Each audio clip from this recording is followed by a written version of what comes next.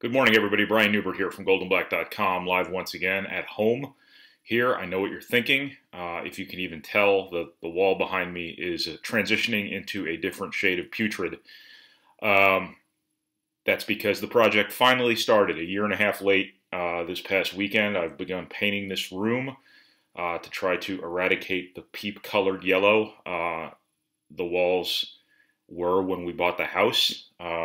So the first layer of primer went down yesterday, and what that means is now that you're watching these goldenblack.com Daily Quarantine Simulcasts, you are now both literally and figuratively watching the paint dry. Anyway, once again, this is your first goldenblack.com Daily Quarantine Simulcast for the week.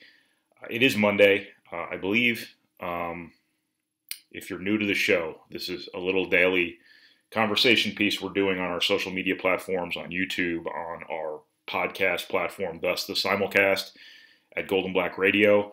So those of you listening have no idea what I'm talking about when I reference things in the background. Also, obviously, we'll post on goldenblack.com, which is our primary hub, obviously. This is brought to you by Follett's Purdue Bookstores, Purdue Federal Credit Union, the 6th Street Dive Restaurant, First Source Bank, East End Grill, the Charters Team Remaxability Plus. I want to remind you, as always, again, that the 6th Street Dive Restaurant in Lafayette, as well as our friends at Arnie's, Bruno's, and the Whitaker Inn in West Lafayette all remain open for carryout orders. Please, if you want to support local business or you just want some damn good food, please keep them in mind. 6th Street Dive, Arnie's, Bruno's, and the Whitaker Inn. Also, the official ladder of the goldenblack.com Daily Quarantine behind me.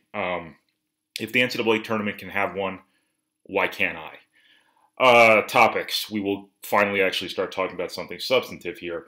Have a lot of good ideas for many of you who've emailed in or direct messaged me or whatever with some suggestions for topics moving forward, but there's been some Purdue football recruiting news here in the last couple of days, so I figured what I would do today is just kind of run down some Purdue football recruiting related matters, more of an update, more of a big picture kind of look at things right now as opposed to anything else.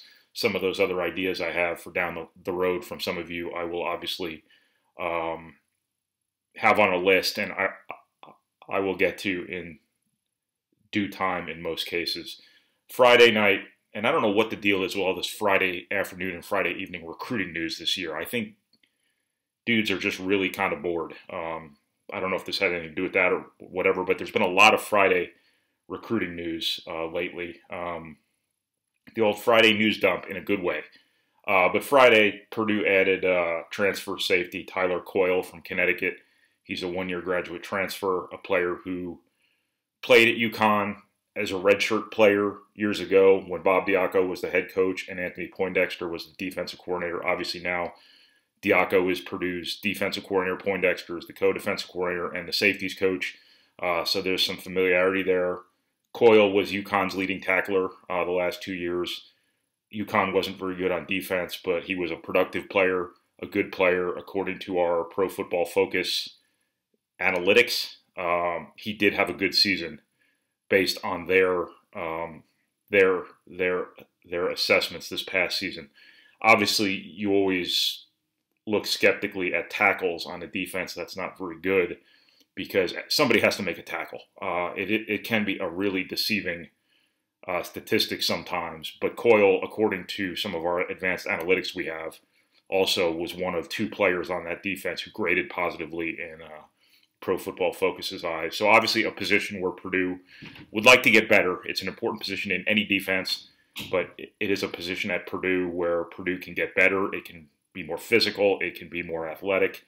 It can just be better. Purdue does have some guys returning who have played a lot of football in their careers, but I think with Jalen Graham transitioning more to kind of like a linebacker sort of situation, Marvin Grant coming off shoulder surgery that cost him his season last year, the future of the position as it looked a year ago might look a little bit different today than it did then. I think anytime you can get an experienced player at an important position like this, it is certainly worthwhile. I'm not going to sit here and say that Tyler Coyle has played his whole career at UConn for the coaches who know him, who are at Purdue now. This isn't Purdue bringing T.J. McCollum from Western Kentucky after he'd played 3 years in their system. This is simply a little bit of background. It's not like he walks right in the door and knows everything about Diaco, knows everything about Poindexter, but it certainly helps. They know of him. They know him as a person. It seems like a win-win here.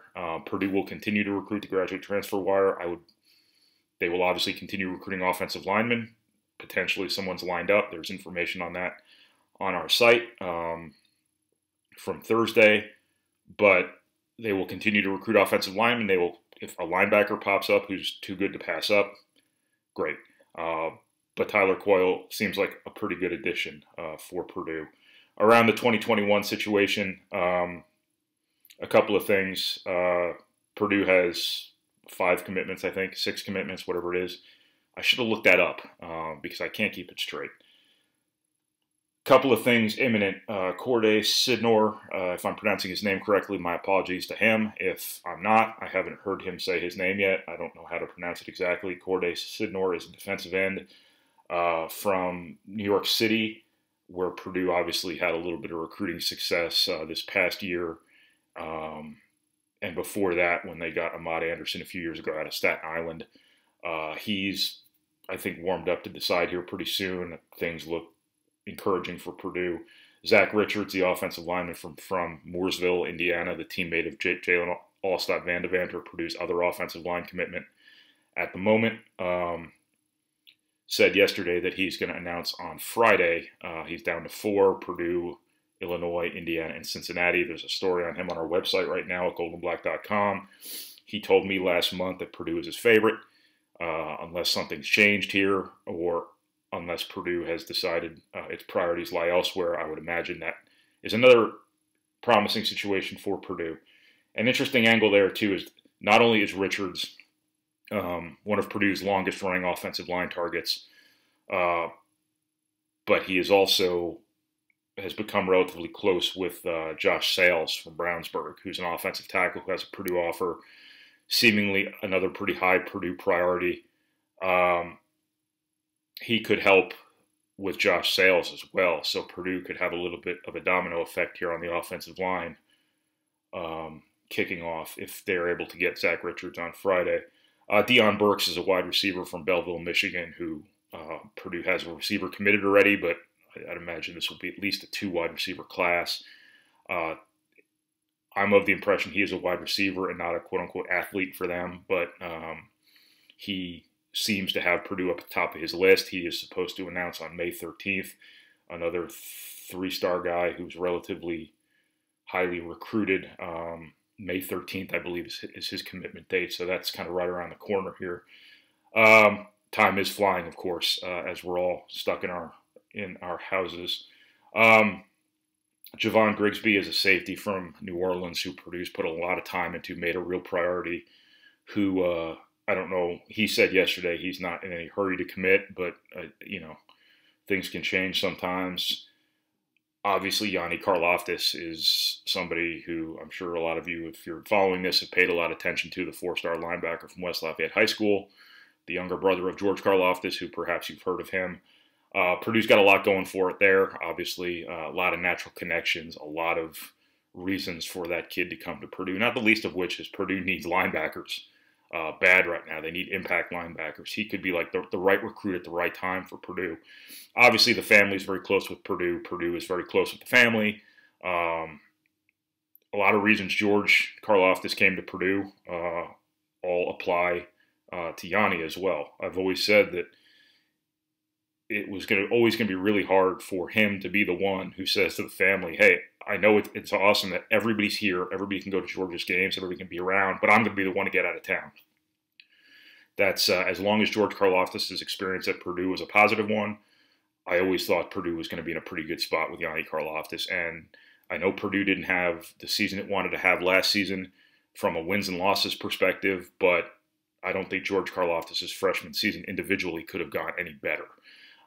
So I would have to think Purdue is going to be in a really good spot with Yanni Karlaftis. Wisconsin is the team I think is going to give him a lot to think about. But I do think at the end of the day, Purdue is going to have a really, really good shot there. I don't know if anything's imminent. Of course, we don't know how this extended dead period affects these guys. Anything is possible at any time in terms of commitment timeframes, because guys are literally just sitting around right now in a lot of cases.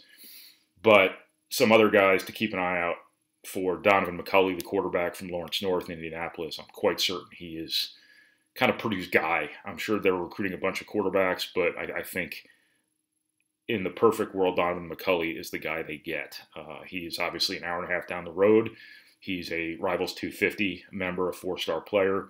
The sort of dual threat element quarterback that Purdue's been looking for the last couple classes. They want to be more versatile, I think, at quarterback. They want to have that guy who's a running threat too, who you can use on some design runs, who can make some plays outside the system, whatever it may be. I think that's a really important part of football nowadays, to be multiple that way, to limit turnovers by the ball not leaving the quarterback's hands. Sometimes I think he's kind of that guy, and that's a big part of the reason he's sort of the guy they want. Dalen Carnell as well at Ben Davis has Purdue in his top 3. He's a cornerback. I don't think anything's imminent there, but he will take visits, I can only assume, whenever visits can be taken. And it would be, I think Purdue stands to have a pretty good shot there.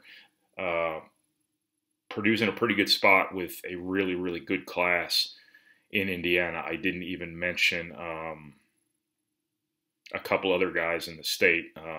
Kyron Montgomery at Pike being another one who I think Purdue's going to be one of the favorites for long term. Whether they'll get him or not, I don't know, but I think they're in a pretty solid spot with him too. Another 4-star recruit from Indiana. This is a really deep class in Indiana.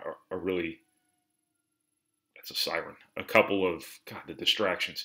A couple of really, really high-end players who Purdue's put itself in a really good spot with. This is a really deep, atypically deep and talented class in the state of Indiana. I think Purdue has put itself in a pretty good position to capitalize on it. They've already got Preston Terrell from Brownsburg, who I think in a lot of circumstances would look like a much higher-end recruit than he actually is, but the talent level Purdue's bringing in at wide receiver, perhaps he doesn't jump off the page at you like he would otherwise, but he's a really good player, a really good prospect. Jalen Allstott Van Devanter, obviously from Mooresville, was their second commitment, I think.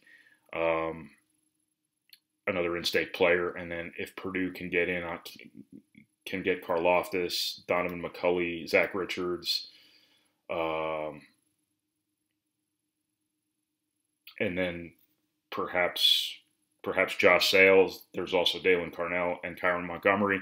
That'd be a hell of an in-state class alone. Obviously, a lot has to fall into place for that to happen, but I think Purdue's put itself in a position to get at least a few more of those guys. So Purdue seems to sit in a pretty good spot right now for another pretty solid recruiting class based on a lot of these chips that could fall into place, whatever that means, early on here in the process. So that's sort of what I got on Purdue graduate transfer and 2021 recruiting. As I said, a lot of the topics you guys have sent in are duly noted and will likely be covered in some fashion as we move forward with this ambitious endeavor we've undertaken here to have one of these videos every single day when we're in quarantine. So I hope this was worthwhile. I hope this was worth your time. This has been your goldenblack.com Daily Quarantine Simulcast, brought to you by Follett's Purdue Bookstores, Purdue Federal Credit Union, 6th Street Dive Restaurant, First Source Bank, East End Grill, and the Charters Team Remaxability Plus, reminding you once again to support our local businesses or to just get damn good food, or preferably both. Please keep in mind the 6th Street Dive Restaurant in Lafayette, First Source Bank, East End Grill, and the Charters Team Remaxability Plus. So for goldenblack.com and the official ladder of the Daily Quarantine, this is Brian Neubert. Have a good Monday. We will talk to you all again tomorrow.